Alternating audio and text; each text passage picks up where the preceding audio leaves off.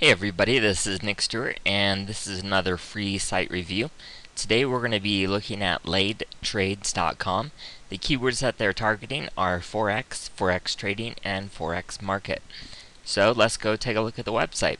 To begin with, as we recall, their keywords were things related to Forex, like Forex trading, Forex market, and the very first thing I look at is their domain is laidtrades.com, which might be the name of the company. I don't really know, but I don't see their target keywords in there, specifically Forex.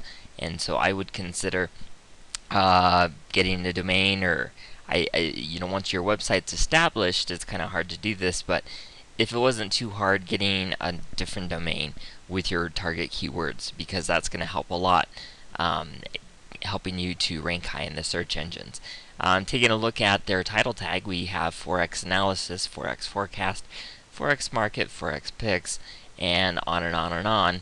I would probably pick like these three target keywords and put those in your title tag, and probably get rid of everything else. I think it's a little bit too cluttered. Specifically, having the word laid trades in your title tag is probably not necessary, and it's probably taking up space where you don't need to. I did a quick search on Google for laid trades, and because you have that exact domain name, you're going to rank #1 in the search engines, most likely, for that particular phrase. So I don't think you need it taking up valuable real estate in your title tag. Moving on, I don't see a big sort of title that says, hey, this is like the name of the website that you're at. For example, if we go to my website, at the top of every page it has Nick's Traffic Tricks, and so you always know what website you're at. Whereas here, I don't know what website I'm at. I mean, it's just, we've got a little bit of navigation here, home, about, blah blah blah, and then more navigation down here. But usually you have some sort of title, or big title, and maybe that's done on purpose, because I can see you have this ad by Google, and so maybe you're anticipating people clicking on that. So I could see why you might possibly do that. So moving on, having a title tag in your H1 would be good. Now, I see I clicked on one of your blog posts, bullishness seen in the Aussie, and that is an H2, so good job there. You want to have your blog post titles in H2 tags if possible. So overall, your search engine optimization is decent. Ideally, you would have your keywords in your URL, and maybe clean up your title tag a little bit. I think it's a little too busy. But it's not too bad. Jumping into design and layout, one thing that jumps out at me is the number of ads. I'm going to switch to this particular blog post, and so we have ads right here, we have ads right here, we have ads over here, and then if we scroll down, I'm guessing the Morningstar is an advertisement, so it's a little bit heavy on the advertisement, and maybe that works for you. Maybe you're getting enough traffic and you're happy with the click-through rates that you're getting, but I think people are less likely to click on your RSS and subscribe to you when you have that many advertisements. I might go a little bit easy on some of the ads, but who knows, maybe it works for you.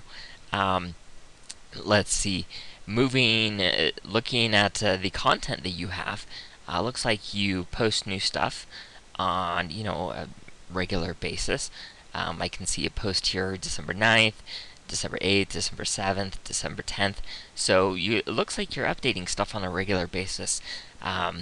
And actually, this particular post, Quantitative, Easy, and Explained, I watched this video. I work with Forex for my day job, and that's a fantastic video. So knowing that you posted that there makes me more interested in checking out your website. But that's kind of an aside.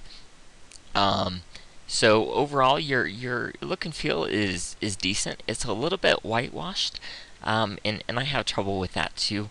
I've got lots of white, and then you can see I've got these little dark borders right here on the side, and then over here on the side, and so maybe whitewash it a little bit less. I don't know. I don't want to be too critical because I'm a terrible designer, but that's one thought I had.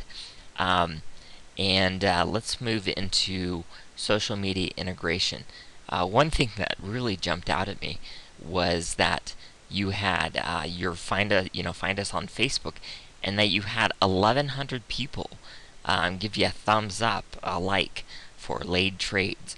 So it looks like you've been working the Facebook social plugin for a little bit, and that's definitely a good thing. So whenever you post something new on your blog, make sure you go to your Facebook fan page and post something on the wall of that, and that'll help tell all of these people, these 1,100 people, that you posted something new, and that'll send you traffic. I've been doing that, and it's been pretty good. So, and it's very possible you're already doing that. And then you have follow me on Twitter badge, which is good, but it's not really apparent. When I first come to your website, I don't see hardly anything about Twitter unless I go all the way down here to the lower right hand corner. And so consider having a big badge. You can see I've got that. I've got one for RSS. I've got one for Twitter, and I've got one linking to my Facebook fan page. So I'd consider doing something like that. With that said, you've got your subscribe by email, you've got your RSS feed, so it looks like you've got the social media stuff dialed in pretty well. I can also see, let's go take a look at one of your blog posts.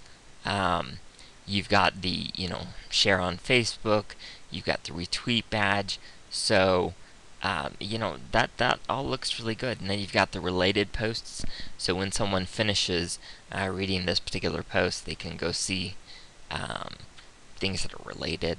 So that's definitely a good thing. So overall, I think your website actually is one of the better ones I've looked at, and it's got content that's updated on a regular basis, and it looks like, based on your Facebook, how many people have given you a thumbs up on Facebook, it looks like you've actually built a community, so good job there. The only thing I would really recommend is just go a little bit easy on the advertising, but like I said, maybe it works for you, so it's my advice, and you're feel free to take it or leave it.